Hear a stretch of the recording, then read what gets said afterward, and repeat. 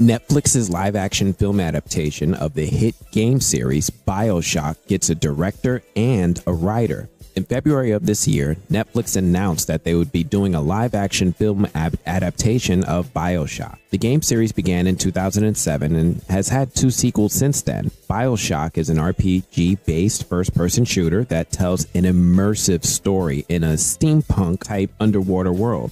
Though the original game takes place in the 1960s, they have semi-futuristic weapons and devices throughout the game. The 2007 game BioShock centers around Jack, who discovers the underwater city known as Rapture.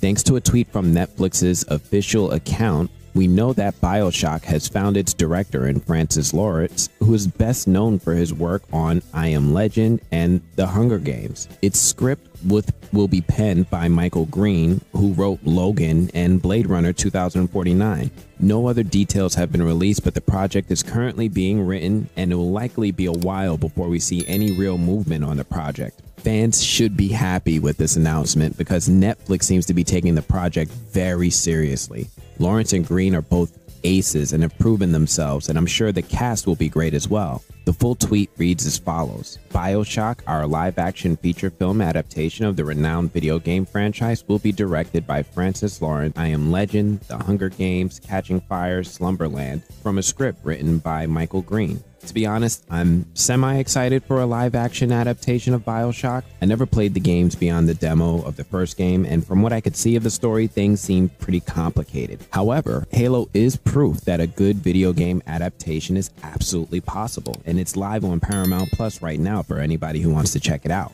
Francis Lawrence is a very accomplished director, and I'm curious to see what his vision would be for this type of underwater world. The movie does have my curiosity, but it doesn't yet have my interest, especially after the quick cancellation of the Resident Evil series. Anyway, that's all I have for this one. As usual, if you guys like these updates, you want to see more, please do me a favor, make sure you hit that like button, make sure you subscribe, otherwise I'm gonna check you guys later. Peace.